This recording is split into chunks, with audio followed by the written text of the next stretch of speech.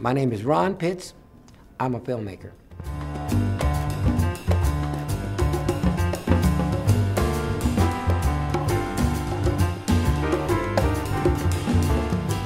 Ronn Pitts is the wisest man I know. I think he's been wise since he was 2. He's also a very compassionate man.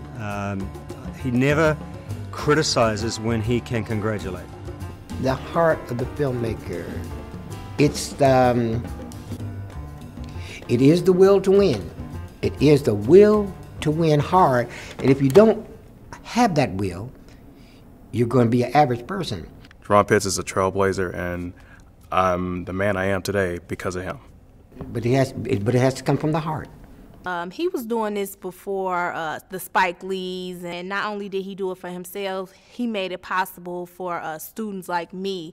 Don't think that you're teaching them that they're not teaching you.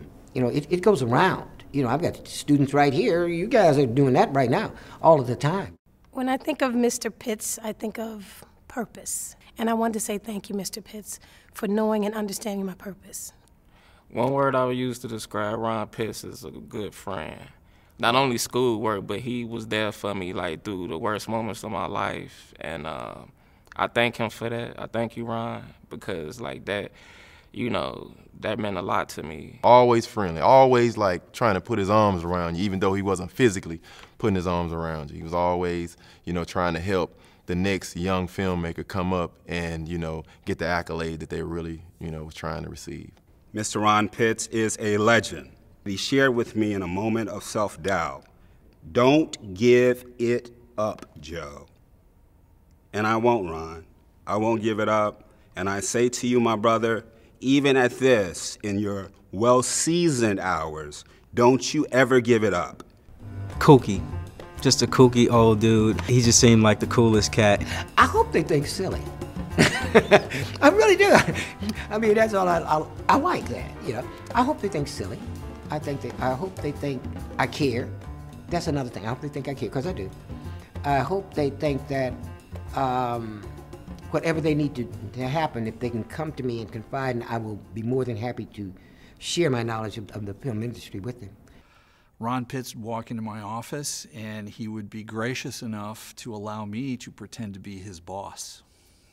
My one word for Ronn Pitts is planner. I'm glad you've finally been recognized for who you are, for what you've done, and what you continue to do. The one word I would use to describe you, Mr. Pitts, is learned spirit. Always a word of wisdom, always a good guiding hand, always that special insight. Communicating mystic, and he communicates through the medium of film.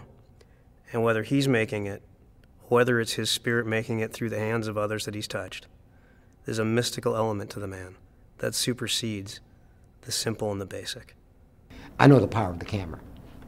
Okay. And that's the name of that tune, the power of the camera. It's got a lot of power. This Renaissance man was chosen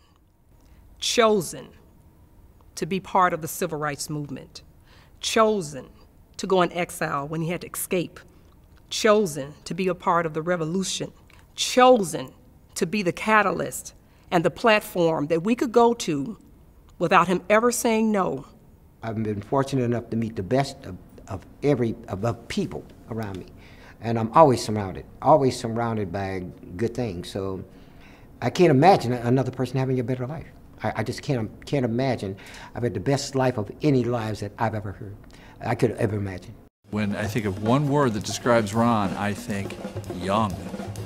Okay? Did that one for you, Ron. It's a feeling there. Usually, a lighter sock goes on the right. Why? I have no idea. Wearing the same socks are the most boringest thing in the world. It's non-creative, and anybody can do that. It gives you another feeling. I don't know, does that sound crazy to you?